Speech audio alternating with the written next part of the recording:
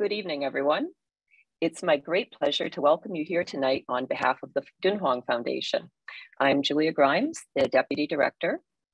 This is our second lecture in the Art, Environment, and Materiality Along the Silk Road series. And I'd like to first of all thank Professor Feng at Boston University, who expertly curated the series, as well as Aurelia Docnal, who assisted with organizational details. It's my honor to introduce tonight's speaker, Professor Wen-shing Chou. Wen-shing Chou is Associate Professor of Art History at Hunter College, City University of New York. Her book, Mount Wutai, Visions of the Sacred Buddhist Mountain, published by Princeton University Press in 2018, examines the inner Asian transformation of the Buddhist pilgrimage site of Mount Wutai in northern China during the 18th and 19th centuries. Her second book project, Shaping Time, Art of Rebirth in Buddhist Eurasia, explores the visual and material culture of rebirth within the Gelugpa sphere of influence from the 17th to the 20th century. Professor Chou's topic this evening will be the art of pilgrimage to Mount Wutai. Without further ado, please join me now in welcoming her. Thank you. So before I begin, I would like to thank the Dunhuang Foundation for the invitation and Professor Feng for reaching out to me with a very thought-provoking theme for the lecture series.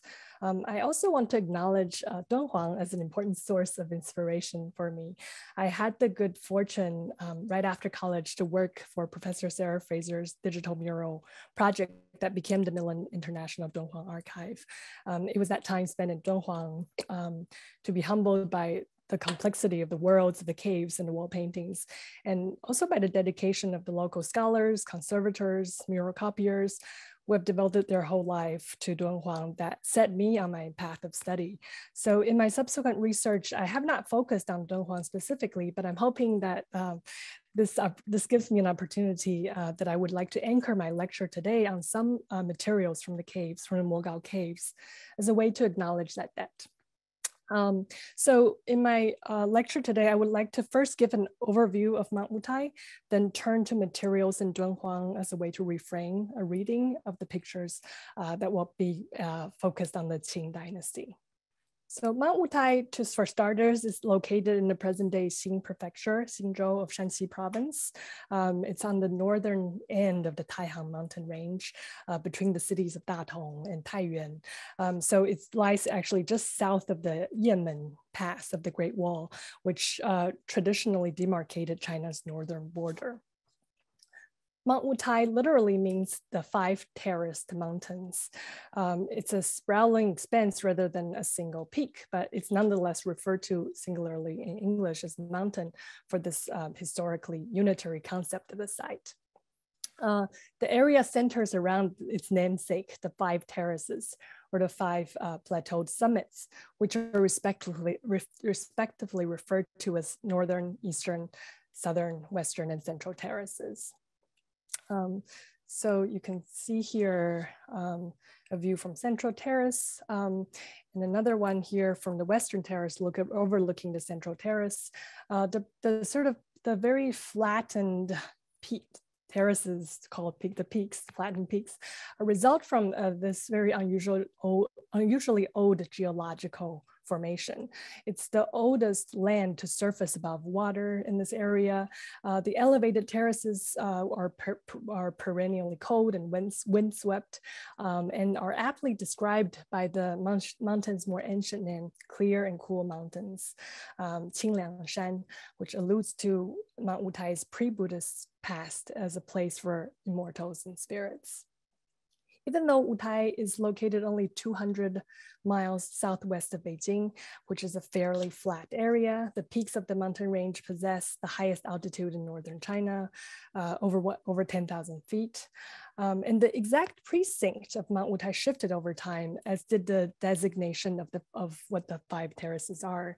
The broader region within and beyond the 5 terraces cover an area of about 100 or 1,100 square miles. It's home to some of the most important monasteries and well-preserved timber architecture in China. The central area inside the terraces alone, an area of roughly is about an area of roughly 130 square miles, and it still houses over 100 temples today. So the photograph here is a view overlooking the Taihui village at the center of this area inside the terraces. Both historically and today, the entire area is therefore a very heavily built environment. This process of building, especially through monastic architecture, is the topic of Lin Wenzhen's book, Building a Sacred Mountain. It's also something that becomes clear both as a reality and a reality of the mountain and a reality that is eulogized or promoted when we turn in a few minutes to pictorializations of the mountain. So Buddhist images and scriptures first arrived in China in 2nd, 3rd century from India via the network of trade routes on the Silk Roads. So it may be as early as 5th century that Mount Wutai became recognized as the earthly residence of the Bodhisattva Manjushri, one of the most important deities of Mahayana Buddhism.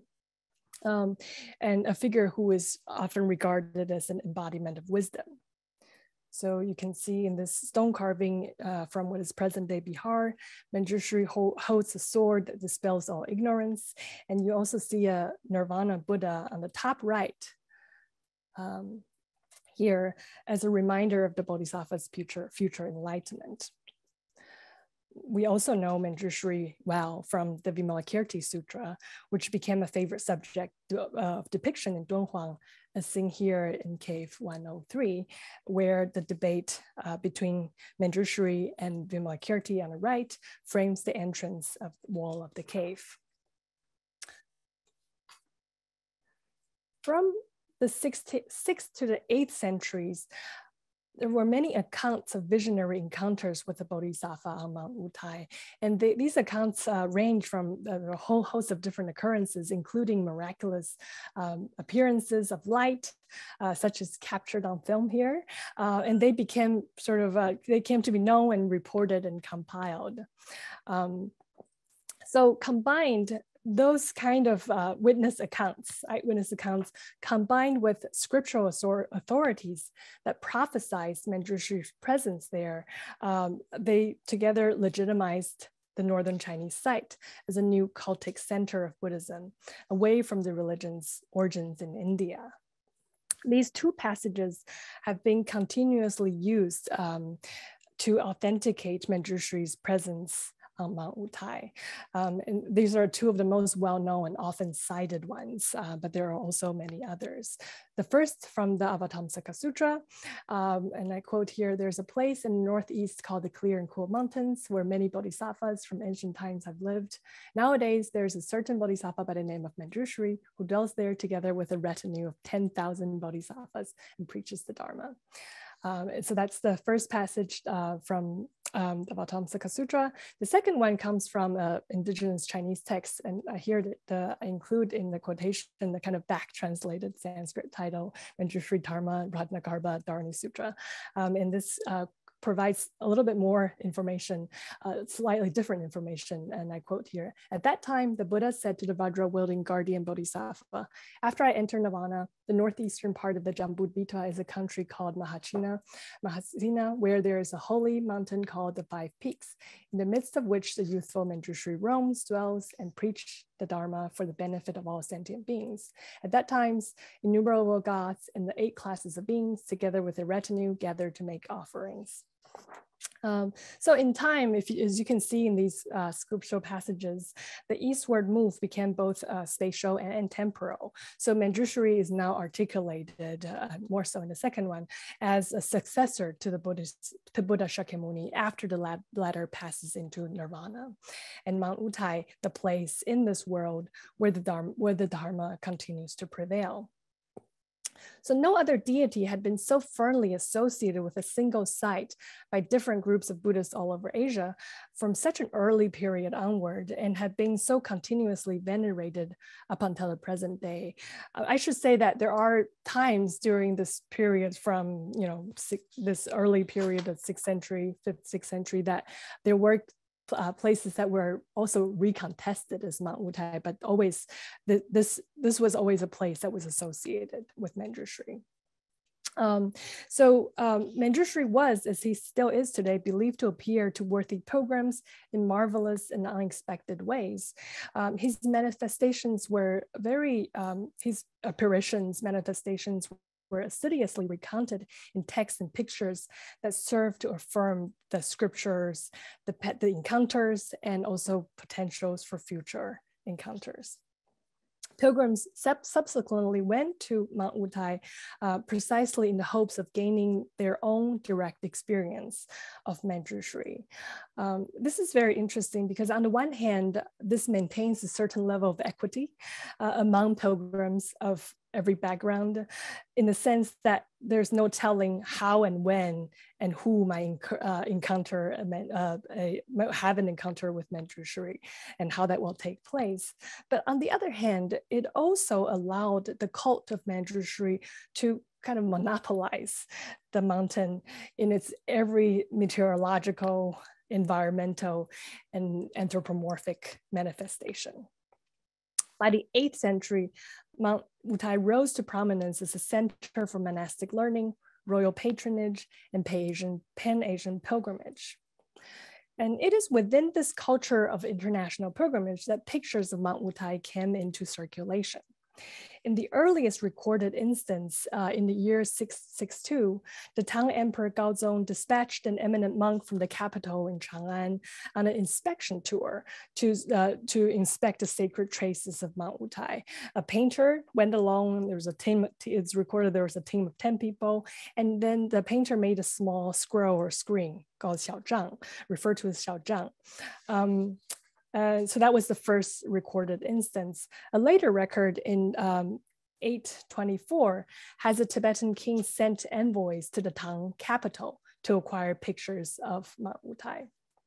And around the same time, the Japanese pilgrim monk Ennen received a painting of Mount Wutai from his Chinese guide, the monk Yi Yuan, to take back with him to Japan after his visits to Wutai, so that his visit to Wutai, so that the picture can bring benefit to its viewers who couldn't make the journey to see Manjushri on Mount Wutai. So it's made very clear in that story that the pictures can serve as a substitute for the mountain.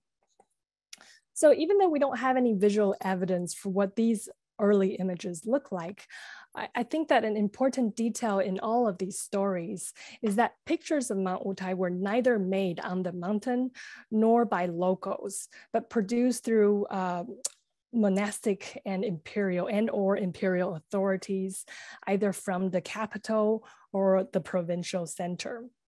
And I think this speaks to the question of who has the authority to make such an image, to lay claims to what Mount Wutai is about, and just whose perspective the image represents. And with that question in mind, I would like to turn to paintings of Wutai in Dunhuang, which are some of the earliest surviving pictures that we have from this tradition that we know existed in this kind of Pan-Asian environment, circulated in this Pan-Asian environment. So there are around 7 paintings from the Mogao caves that scholars have identified as depicting Mount Wutai. They span over from the Tibetan reign, the 9th century, to the Guiyijun period, the 10th century. While most of them are found as screen paintings directly below paintings of Manjushri and entourage, as seen on the left here in cave 159, or as part of the backdrop of Manjushri mounted on a lion, as seen on the right here in Mogao cave 144. There are also several other examples worth noting. These are a print and a painting from the cave, Dunhuang Cave 17. On the left, even though there's no representation of the mountain, but the figure here, Manjushri, is referred to in the inscription below as the Manjushri from Mount Wutai. And on the right here, we have another painting that shows Mount Wutai, it shows it in a kind of bird's eye view, but from a distance, where you have instead it's something that's from a distance, but the deity assembly floats in the foreground. Nowhere but this cave, Cave 61, was the entire stretch of the main register of the West Wall dedicated to Mount Wutai, with a panorama that measured 15.5 meters long and 3.5 meters in height, and covering the entire stretch of the wall here is covered with monasteries, retreat caves, memories of miracles and numinous traces associated with Manjushri, as well as many, many pilgrims and pilgrimage activities. Sponsored by the governor of Dunhuang, Cao Yuanzhong, and his wife, Lady Zhai, Cave 61 is one of the largest excavated caves in Dunhuang. And as Sonia Lee has shown, the cave also contains one of the most comprehensive and innovative recalling and reassemblaging of existing mural programs. The allotment of the entirety of its back wall to Mount Wutai, the main register of it, behind what would have been on the central platform as a sculptural assembly of Manjushri riding on a lion, surrounded by an entourage, of which we only have now a little lion's tail remaining. Literally then brings Manjushri of Mount Wutai to Dunhuang through what Lin Weizhen has argued as the creation of a meta monastery, a simulacrum without which the mountain could no longer be experienced. Cave 61's mural of Mount Wutai, unprecedented as it might be as a pictorial form, in some ways contrasting with the ones on the north and south wall of the same cave, can still also be seen as a reassemblaging and recalling, perhaps not of other visual paintings, but of existing materials in Dunhuang. And therefore, I think similar in ingenuity to the reusing of earlier motifs in other walls. Mary Ann Cartelli has convincingly demonstrated an affinity between the mural and the contemporaneous eulogies of Mount Wutai from Mogao Cave 17, in that they serve similar functions of portraying Manjushri's pure abode and the site of his many transformations.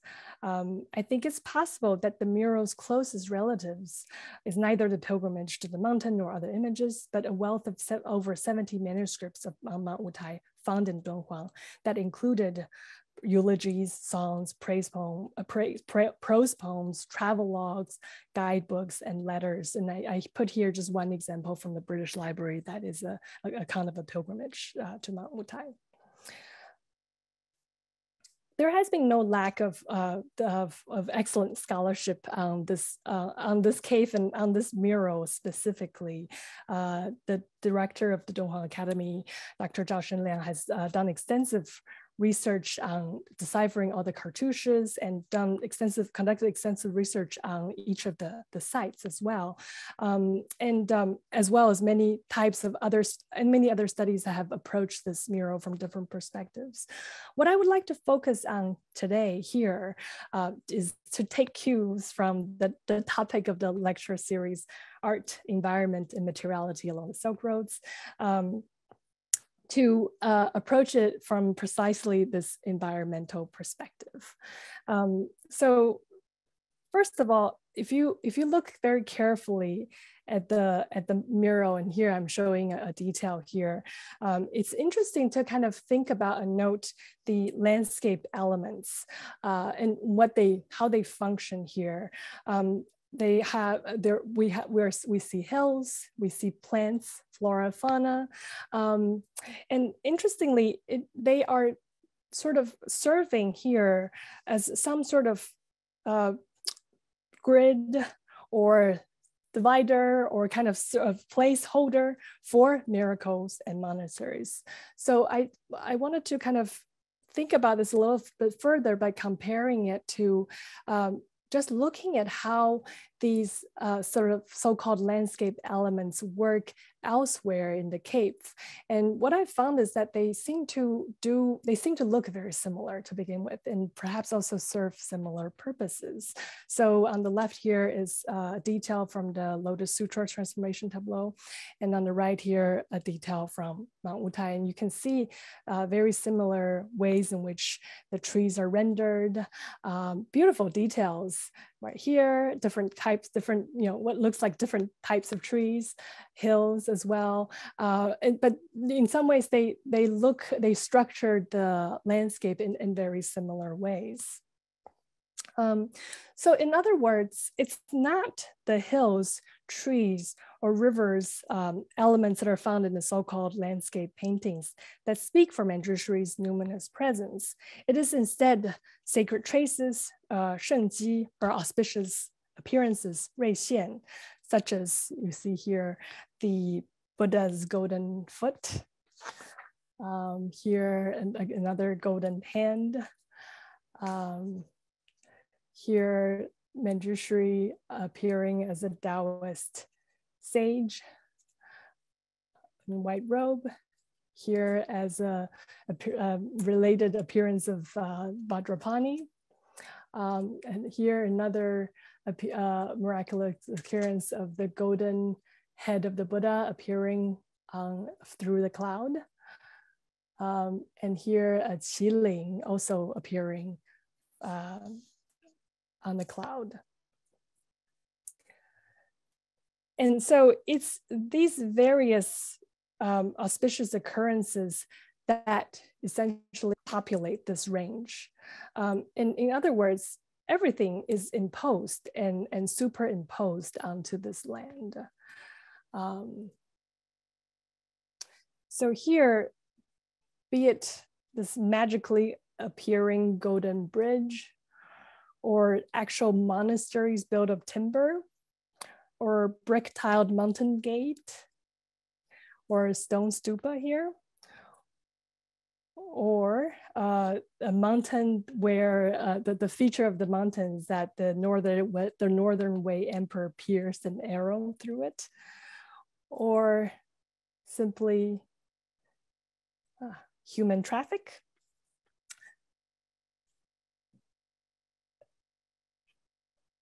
They have all been introduced to the mountain range through the clearing away of the flora and fauna of indigenous to the land. Johan Alberskog's recent work, The Buddha's Footprint, unravels Buddhism's spread through pan-Buddhist Asia as something akin to European colonialism in its exploitation of the environment, transformation of natural resources into commodity, and the imposition of a new economic system. In this light, the story of Mount Wutai, as proudly told through Cave 61 mural, can also be seen as one of a narrative about deforestation, urbanization, overbuilding, and overcrowding. You don't see many trees left as they have been cleared away and harvested into timber for the construction of prosperous monasteries that throughout this whole mural stand shoulder to shoulder with one another. And I think most importantly, all of this development is endorsed by Manjushri through his miraculous transformations. As you can see here, the Taoist monk. There are also occurrences of light, emissions of light, and the subjugation of local poisonous dragons beneath their pond, along with the subduing of, I think the clicker doesn't quite work. I don't know why.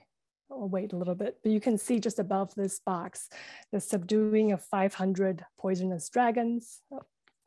And then on the right here, just a little slow, this dragon king of the ocean also coming to aid. And Manjushri's arrival is accompanied by no less than 10,000 bodhisattva retinues living on the mountain, crowding out the horizon. What of the land, trees, or hills in this fiercely triumphant story of Mount Wutai's spiritual landscape? The problem, I suspect, is not that medieval Buddhists were not ecologically sensitive or nature loving, true as that may be, but that we have been, or some of us have been falsely conditioned to associate sacred mountains with our own notions of pristine beauty. I think the question of why that is would require a separate talk and would be about Zhangmir, romanticism, and transcendentalism. But for our purposes here, we can say that in conjunction with that assumption, some of us may also come to expect that a painting of a sacred mountain should eulogize the natural beauty of its flora and fauna, when in reality, what makes Mount Wutai sacred in this particular painting is the taming and controlling of local forces and building and populating of the mountain range. I think the painting then in many ways pictorialized, but more heavy-handedly, what both Raoul Beerbang and James Robson have characterized as the ways in which Buddhists, Chinese Buddhists on Mount Wutai and elsewhere fashioned holy territories from pre-existing place of practice.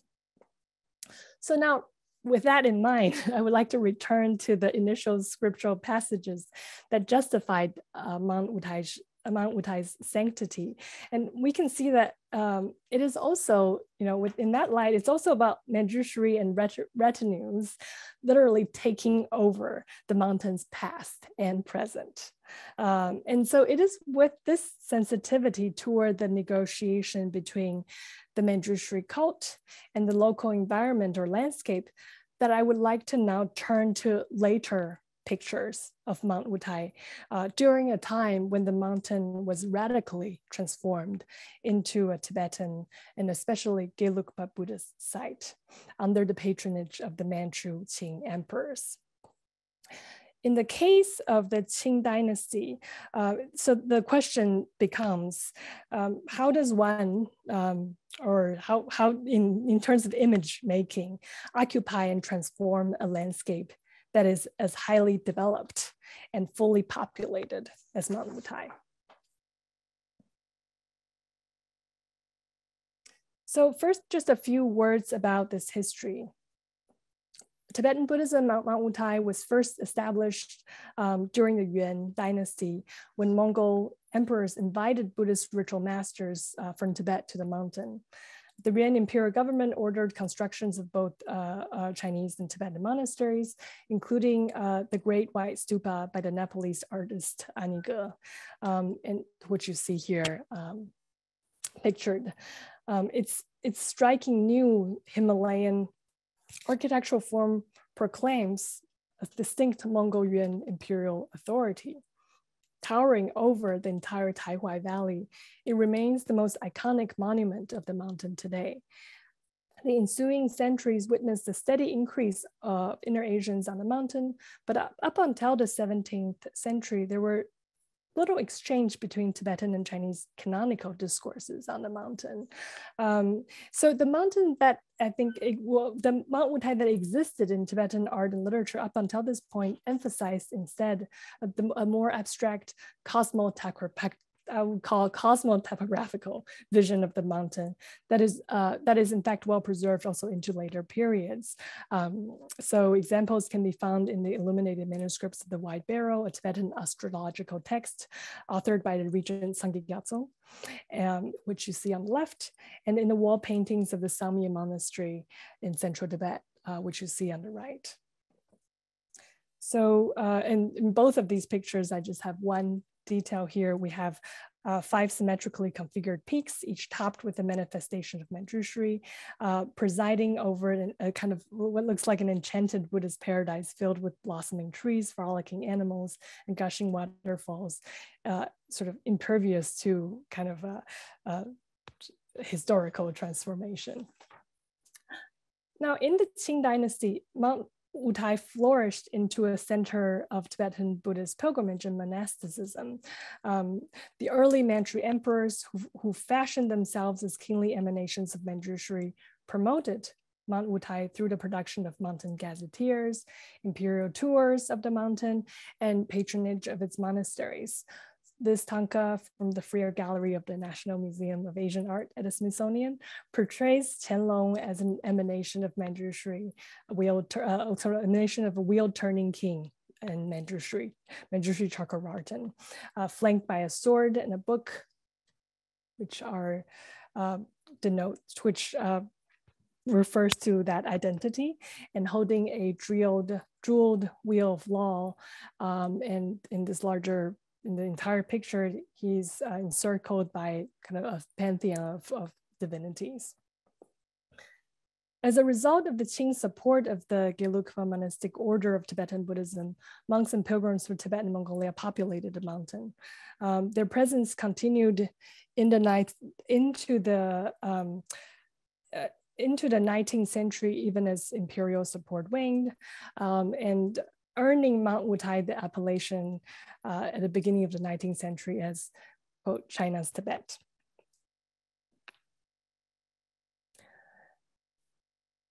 In some ways, Mount Wutai's Tibetan Buddhist transformation is nowhere more evident than on this panoramic hand-colored print on linen, now in the National Museum of Finland in Helsinki. I'll turn in a second to many other versions, but I wanted to start with, for simplicity's sake, start with one of the iterations here.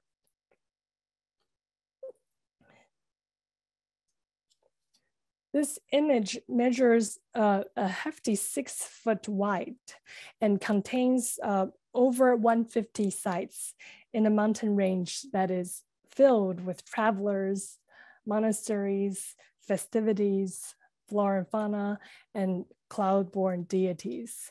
I think in so many different ways, this picture, this print, recalls the elements in Cave 61, but as we'll see in a second, they're also very different and distinct in the way that they're made.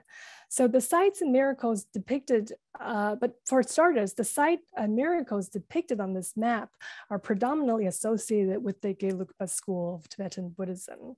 So here we don't see anymore this Taoist sage in white robes, but various Tibetan esoteric deities that are now mapped onto the 5 peaks here. Not working again, but also all throughout the landscape.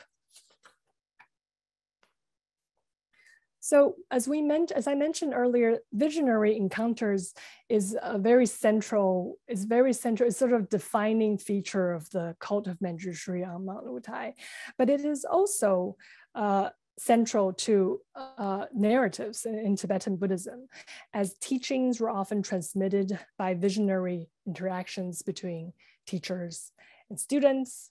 And so, for example, Tsongkhapa, the founder of the Gelug sect of Tibetan Buddhism in the late 14th century, is said to have reformed Tibetan Buddhism through teachings that he had received from his teacher Manjushri in repeated visions. 5 visions, and we'll see that becomes important. So canonical Gelug history has it that after Tsongkhapa had passed away, he in turn passed his teachings on by appearing in a series of visions to his disciple Kejubje. And so returning now to this map, the 5 peaks on the map, you can see details here. Each are topped with a yellow roof signifying imperial temple. And each has an image of Manjushri inside. It turns out that the 5 Manjushri inside the terrace top temples and the 5 other deity emanations that are hovering above each of the 5 temples on the cloud are closely associated and directly referring to the transmission of teachings from Manjushri to Tsongkhapa and from Tsongkhapa to Kejubje. So the ones inside the temples that you see here, iconographically then can be mapped out to the 5 revelations of Manjushri to Tsongkhapa when Manjushri transmitted his teaching to Tsongkhapa. the 5 figures that hover above each of the 5 temples are also none other than Tsongkhapa's 5 apparitions to his chief disciple Kejubje. When after that he has passed on to his Kejubje after he passed away through visionary transmission. So here on the right is a tanka from the Asian Art Museum of San Francisco that shows this very familiar representation of, you often see him depicted in these visions, and you can see this is Kejubje below, kneeling with an offering to making offer to this manifestation of Manjushri that was in fact Tsongkhapa appearing to him. So here Tsongkhapa receives a vision, Kejubje receives a vision of Tsongkhapa appearing as an emanation of Manjushri riding on a lion. And so the same thing you are seeing here, where Kejubje is now kneeling at the entrance to the southern terrace top mountain, receiving a vision of Tsongkhapa as Manjushri. And here's another, on another peak here, we have another version of that, where we have Tsongkhapa appearing in a different guise.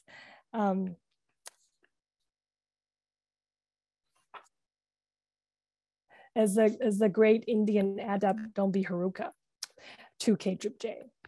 And you can see this is also this tanka from the Asian Art Museum of San Francisco. That's the standard ways in which these tanka, the standard iconography. But here on the map of Mount Wutai, it becomes mapped onto that mountain. So that connection was made, in other words, for the first time in the mapping of Mount Wutai, of the connection between the reception of these visions and then tying them to the 5 peaks. Neither Tsongkhapa nor Kejubje had ever been to Mount Wutai, at least not in their lifetime, right? Or so sort of in this kind of in their regular body, but. And the revelatory episodes depicted here, according to these biographies, would have taken place in Eastern and Central Tibet, where the two were respectively. But as it turns out, stories about their secret presence on Mount Wutai began to circulate within the Gelugpa tradition, beginning in around the early 19th century, so around the time that this map was made. And so they are, and in this map, the episodes of these visionary encounters are mapped onto the 5 peaks directly and they're paired with the forms of Manjushri, the 5 forms of Manjushri appearing to Tsongkhapa and the 5 forms Tsongkhapa appearing to Kejubje are respectively mapped onto the mountain in pairs. And they illustrate the ways in which sort of lives of spiritual masters, like physical landmarks, come to define a holy landscape, even when the narratives originally took place elsewhere. It should come as no surprise that even deity Manjushri is being remapped in a particular Gelugpa cosmological formulation that topographically aligned with the 5 peaks. They affirm, in this instance, the chain of transmission of teachings from Manjushri and the role of visionary episodes within this tradition. So there are many, I won't go into the details of the various, I wanted to give an example of the kind of mapping that happens. Besides the sort of mapping of visions, there are also other aspects of the Qing transformation that have to do with the renewal of the trope of imperial subjugation that we had already seen also in Cave 61. So here is the Kangxi Emperor, seen as pacifying in the more mountainous region of Mount Wutai, pacifying a ferocious tiger.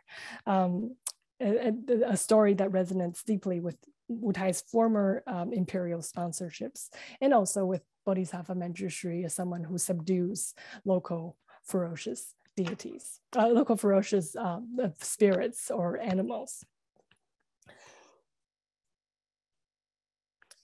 A similar kind of remapping also happens to the built environment as well. So here is the a very large yellow roofed monastery, just to the left of the map, and it represents what is known as the Bodhisattva's Peak or Pusading, which has been the unchanged center of worship and imperial sponsorship since the Tang Dynasty. However, the Bodhisattva's Peak, the name of the monastery, became a chief Gelugpa monastery by the early Qing dynasty. It was extensively renovated into an official imperial establishment. And so that's accorded here. Actually, the color coding here is very important. The only imperial establishment can be accorded with yellow glazed tiles. And here, the establishment was also used to house Wutaishan's Jasak lamas, who were the highest religious official of the mountain, and they were often appointed from a pool of lamas from Tibet. The monastery, I don't know if you can see the detail here, maybe this is better, also included in the back, and you can see here, actually, this is the part that's not completely colored in gold here, but still an extension of the monastery, probably referring to the residence of the Jasak Lama. But there's also in the back here an imperial traveling palace for the visiting Manchu emperors. We have historical records that during the Qianlong reign, Bodhisattva's Peak housed approximately 1/3 of the 3,000 lamas that were residing on Mount Wutai. And these are lamas from Tibet, Mongol, a lot of Mongol lamas, Manchu lamas, and also Han Chinese, but Tibetan Buddhist lamas that were residing on Mount Wutai. So it was a very busy place and a very important, the sort of major place, both of worship and also of kind of monastic power.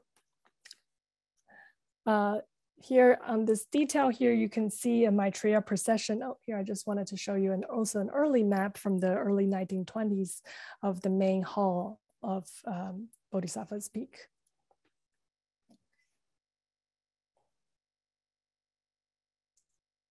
In this detail here, you can see that not only is there the architecture that's very prominently displayed, but there's also a procession, a Maitreya procession that's winding down, and a Chang ritual that's descending from the peak, from Bodhisattva's Peak, and winding down to the mountain's most prominent landmark of the Great White Stupa that was first built in the Yuan Dynasty.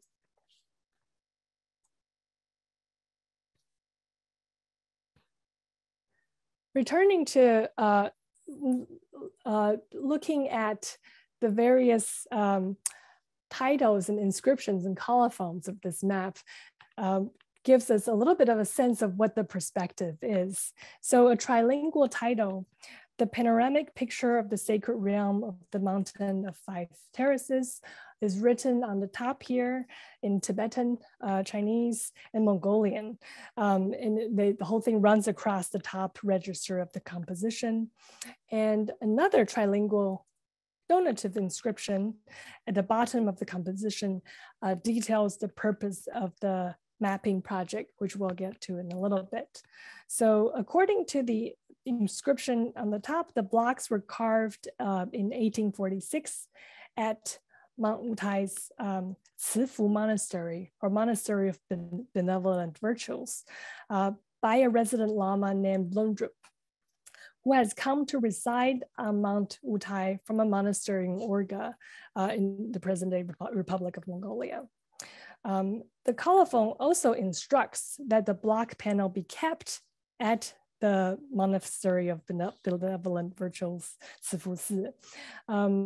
So it turns out the temple, the temple where the woodblock was carved was built only about 30 years before this undertaking. So a fairly new monastery in a mountain full of very old sites. And also on this map, it's very prominently displayed just to the right of the center dividing line. You can see there's a big crease, and also where the wood, there are different pieces of wood were joined. And so in this position, that very well counterbalances with the Bodhisattva's peak, and in fact disrupting the Bodhisattva's peak's position on the central axis of virtually all pictures of Mount Wutai since cave 61. So there are many other images I won't bring here, but I just wanted to return us here to see how this is, the monastery was known by a different name at the time, but it's basically the same site. And it's very much the centrality of this temple plays a very important sort of compositional role here to anchor the symmetry of the map mural. In the donative inscription below, the carver Londrup speaks to the use of the map as a surrogate for the experience of the pilgrimage to the mountain. It's very detailed too. So the three languages vary slightly in the Tibetan and Mongolian inscriptions, which parallel each other. They stress the efficacy of coming into sensory contact with the map through I quote, seeing, hearing, touching, and remembering, end of quote, as means to receive the Bodhisattva's blessing. The Chinese version, which I have translated here as well, identifies in greater detail the benefit of both seeing the map and of making pilgrimage to Mount Wutai. You can see here benefactors everywhere who make pilgrimage to the sacred realm of the clear and cool, who view this picture of the mountain in order to listen to and recount the numinous efficacy and wondrous dharma of the Bodhisattva, while in this life be free from all calamities and diseases, enjoy boundless blessing, happiness, and longevity. After this life, they'll be reborn in the land of fortune. All this are received through reliance upon the Bodhisattva's compassionate transformations.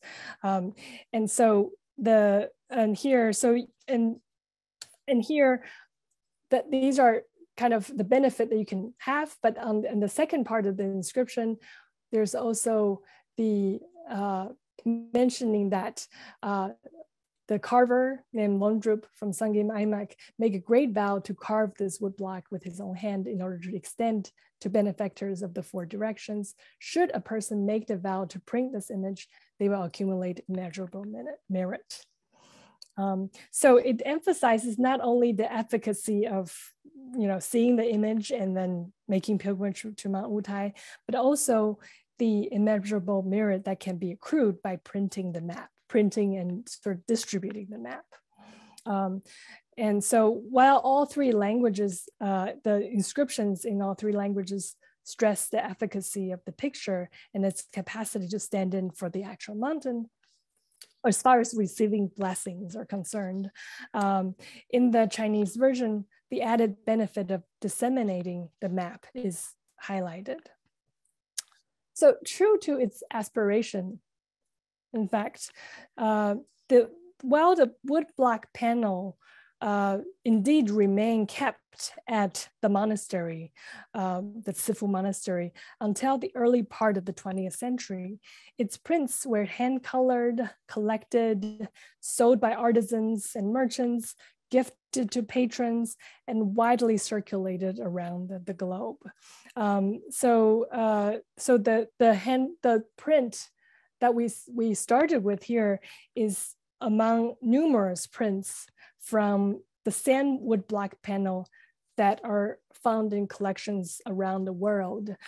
So here are 4 other examples. I have like a whole collection of them, but I think it's just to give you a sample of how they take on a life of their, they each take on a different life of its own.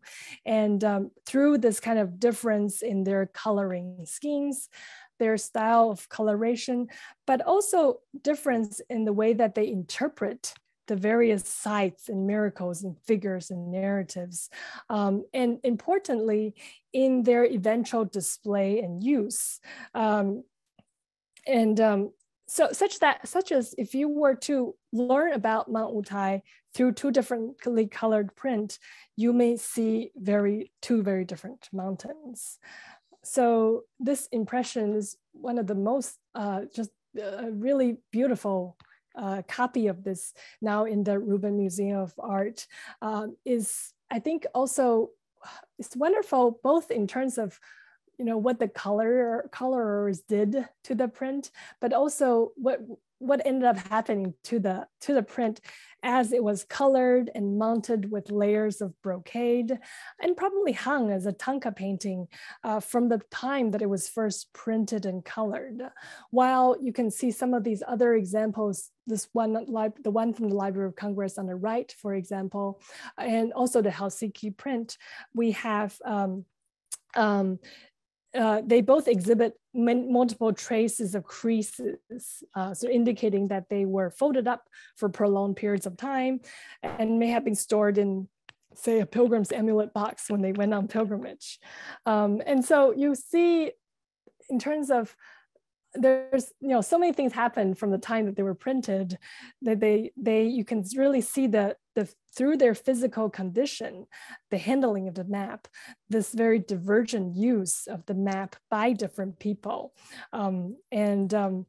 So here we have the range from an image of the Holy Mountain to be venerated on the left from the Rubin Museum of Art, to something that is still venerated but used as a kind of guide. So you can imagine the various uses of it as a guide, as an image to be venerated, as a surrogate for the mountain itself, and any number of them, in fact. And so moreover, not only do we have many prints of this, I think I have I tallied about 20 of them from around the world. There are also many later paintings in different media that are based to different degrees on the original composition. And these copies present yet more different choices of what to include and what to interpret and what to leave out. So for example, in this painting mounted on a hand scroll, it's pretty large, but it's mounted on a hand scroll. All of the cloud-born deity apparitions are gone, as have all the lamas in procession, or for that matter, any humans or animal presence at all. So that we're just left with the buildings and the landscape elements a little bit more enhanced. And there's paintings of clouds creeping in, and more detailed attention to the sort of the way the contours of the hills, and the sort of jagged peaks.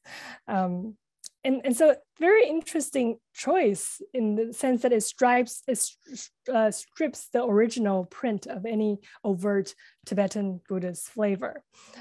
So there are still inscriptions now, they're all in Chinese. I think I forgot to mention that in the original map here, in all of these versions in the woodblock prints, each of the reason why we know that there are about 150 sites included is because each of them have detailed bilingual inscription next to each site in Chinese and Tibetan.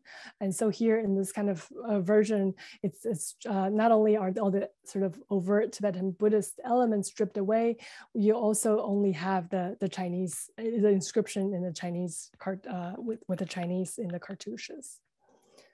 Here's another sort of hyper-saturated copy now in the Hermitage.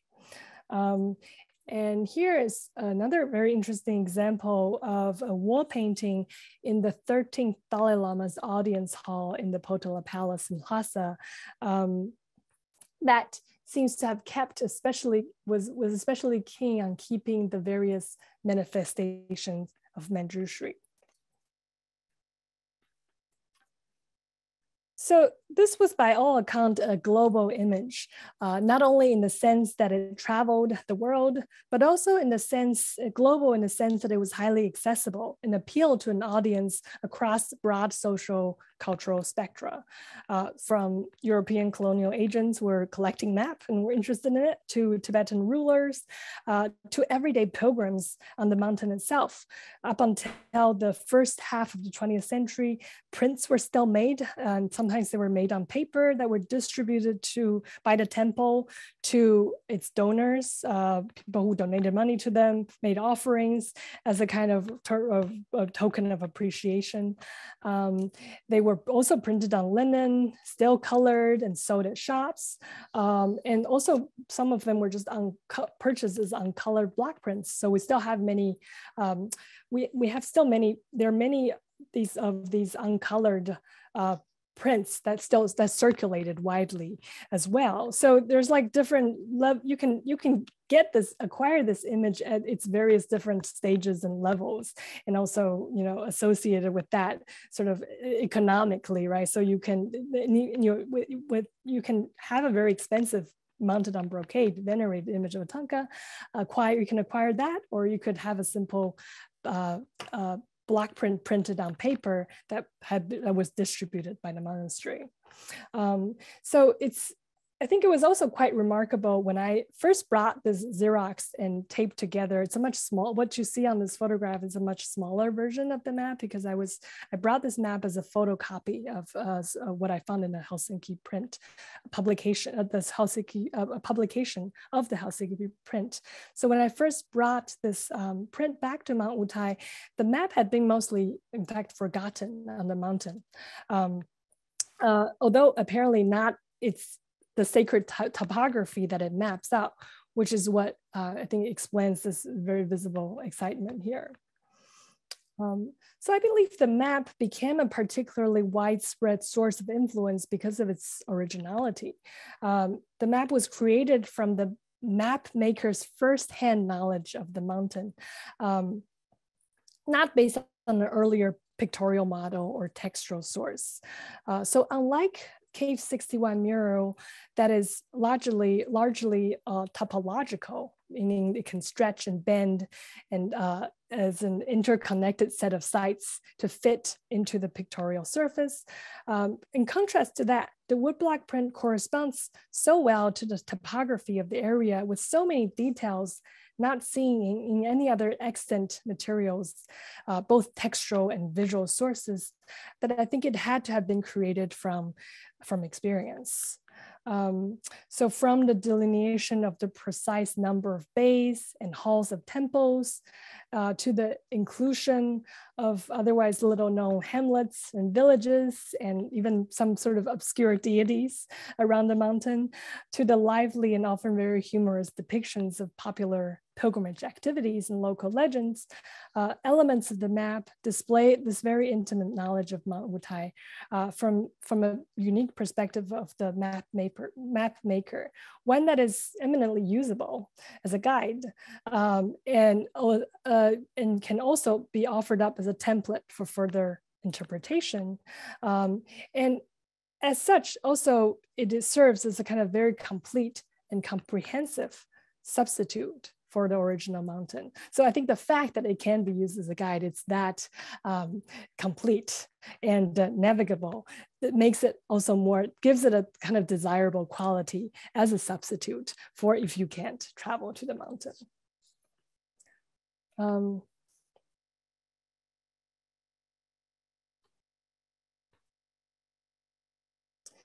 So the extraordinary lives and afterlives of this image complicates the question posed by the earliest anecdotes of Mount Wutai pictures from the 7th and 8th century, the question of just who has the knowledge and authority to make and propagate their vision of the mountain.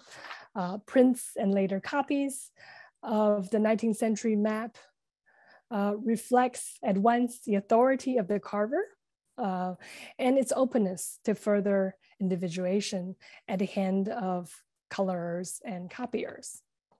So perhaps this continuous and collective process of repetition and individuation can be compared to the layered process of ritual enactment, such as seen in the center of the map.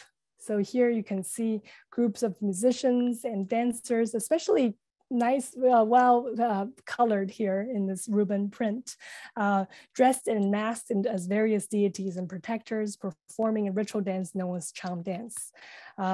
Cham dance came to Mount Wutai from Tibet by way of Mongolia during the 17th century and was held annually at the mountain up until the Cultural Revolution and has been revived in recent years. And I see some pictures of this as a kind of important tourist attraction as well. The presence of Cham, followed by a deity procession above, embodies the process of negotiation between culture and religious traditions, past and present. As recorded by Jobu Hibino based on his own 1940 trip, local Taoist deities were added to an already long list of gods and non-Buddhist pasts that were incorporated earlier on in Tibet and Mongolia. So in other words, its collection of deities clearly recalls the historical itinerary, much like the juxtaposition of the Sifu temple, the temple where the carving was made, and the Bodhisattva's peak. But this time in the sphere of the divinities, the Cham dance parades a new pantheon of Mount Wutai's gods and protectors that extends far into Tibet and Mongolian history and deep into Wutai's own local and pre-Buddhist heritage. Its depiction in the center register of the woodblock print in turn both reaffirms and documents this contemporary festive spectacle's permanence in and inseparability from Mount Wutai's landscape. The singular appearance of Cham in the center of a map of Mount Wutai has come to define and continuously reiterate the mountain's conversion to this new version of Tibetan Buddhism, and very possibly contributed to its recent revival on the mountain. So in this sense, both the reception of the map and the engagement with the mountain continues to evolve in relation to each other. Thank you.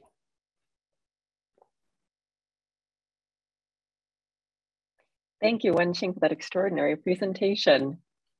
Just to elucidating the layers of representation and actual performed ritual on the mountain itself. It's fascinating. Thank you so much. We have questions pouring in, so I'm going to start with some of those. The first is, your thoughts on the occupation of Mount Wutai are very interesting. Are the 10,000 bodhisattvas cosmic or physical? In that, do they actually impose on the environment? Okay. Let me go back to the share screen mode. So let me see. Let's go. Sorry, I jumped out again. Yeah, that's an interesting question. I would say they're physical on the map, on the mural, and that they're there, and that's the level in which you can think about them existing on that surface. But of course, the 10,000 retinue is also mentioned in a variety of textual sources as well. And so let's see, I wanted to just go there. So yeah, so I think it's an understanding that they have come here to attend to the teachings of Manchu Sri. And so that understanding can be interpreted. I think maybe if the question is asking whether they are causing any kind of physical change to the landscape, then I guess that question that question is no, but I think that understanding and the sort of, I think what I was trying to say is that sense of them populating the mountain is something that is both triumphant and desirable, is a kind of narrative trope that I see as rooting for this, as privileging that narrative of development. And of course, there are also other kind of perhaps signs and indications that could be physical, that could indicate or confirm their presence? I think to answer that question, I'd have to read more of these early texts within the slide to kind of think about the correspondence between mentioning of this idea of 10,000 retinues and any kind of physical alteration that is recorded as happening on Mount Wutai at the time. Excellent, thank you. Yeah. Our second question is, just to be clear, the images of Wutai Shan are all reproductions from the same woodblock carving, and then they're hand colored, or something else, like another process? Yeah, thank you for the clarification. It's actually, so everyone that I've shown here of the 4 copies, and I'm just going to, for sake of clarity, I'm going to leave us in this share screen mode. Let's see if I can enlarge this a little bit. 1 second, sorry. Oh, there it is. Oh, no worries.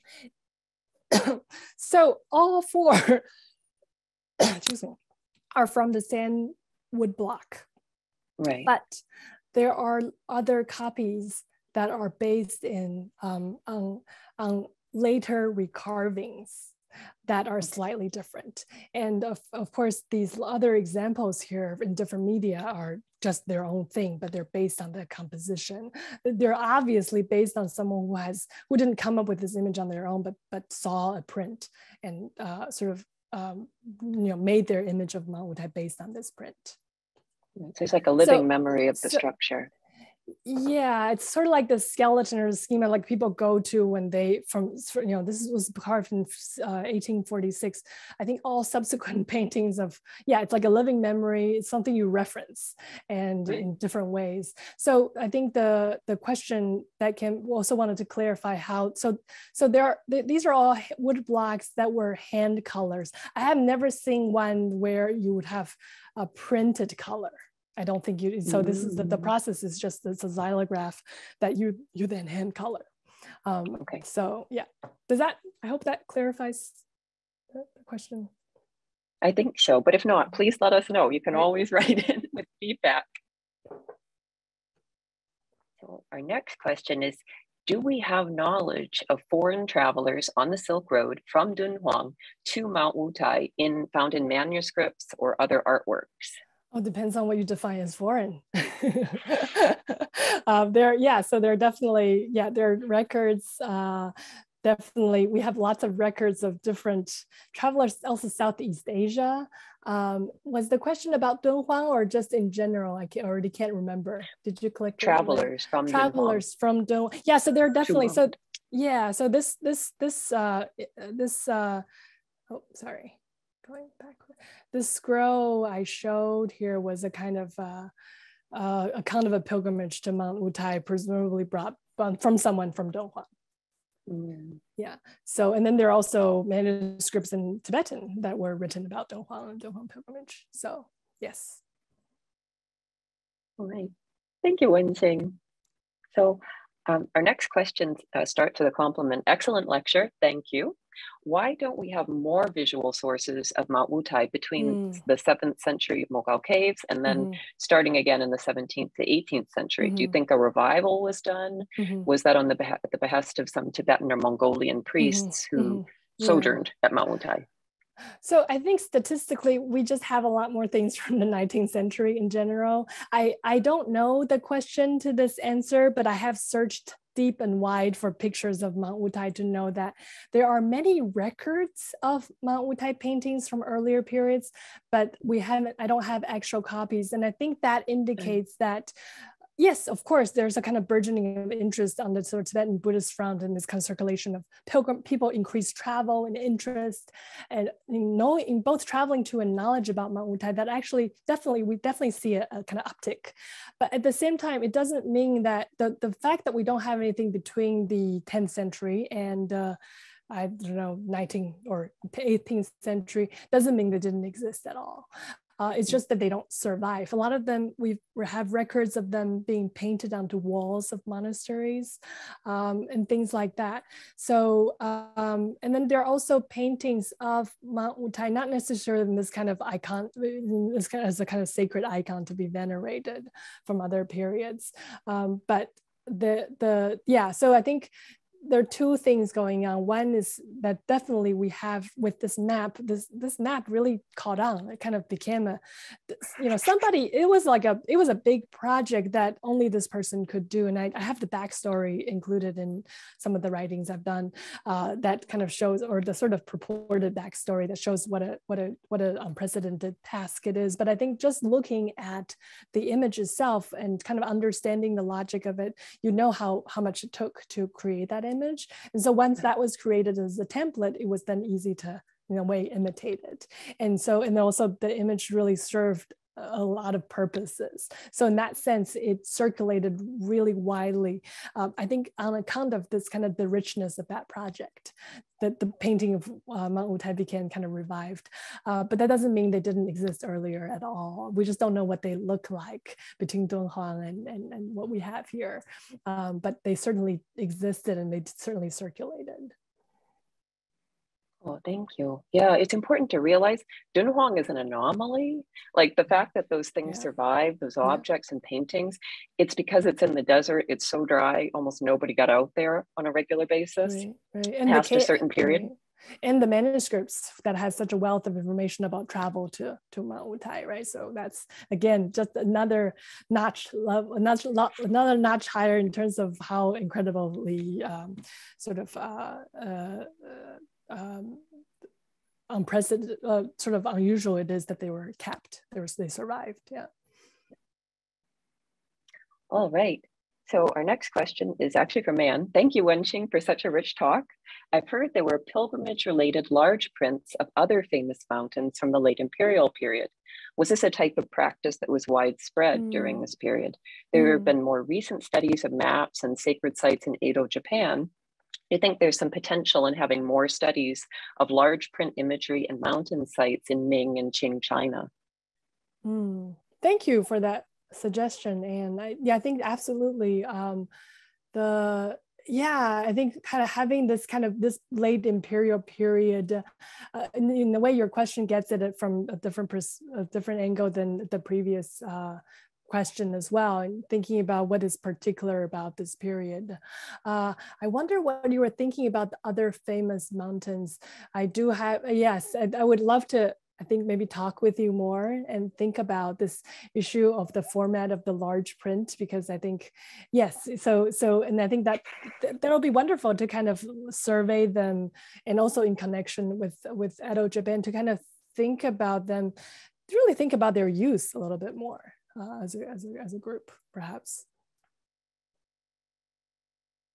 All right, thank you, Anne and Wen-shing. So when did the Cham dance performances start in Mount Wutai?